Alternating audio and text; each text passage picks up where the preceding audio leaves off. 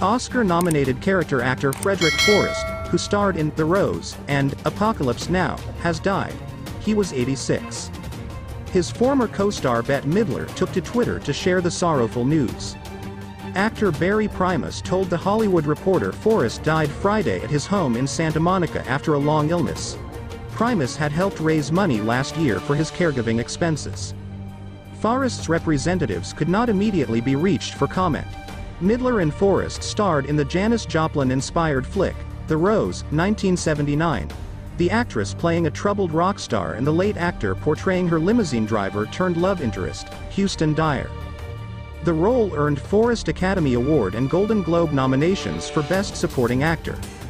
Also in 1979, he starred as Jay Chef Hicks in the Francis Ford Coppola classic, Apocalypse Now, alongside Robert Duvall, Martin Sheen and Marlon Brando. Born on December 23, 1936, in Waxahachie, Texas, Forrest grew up shy, too nervous to audition for school plays. He earned a minor in theater arts and a major in radio and television studies at Texas Christian University before heading to the Big Apple to study under Sanford Meisner, an accomplished actor and teacher. He performed in various off-Broadway productions, including Viet Rock, Silhouettes, and Futs.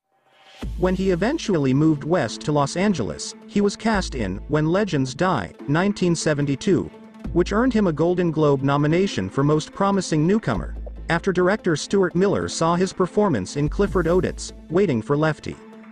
Following the success of The Rose and Apocalypse Now, he appeared in several other projects through the early 2000s, with his last on-screen appearance in All the King's Men in 2006.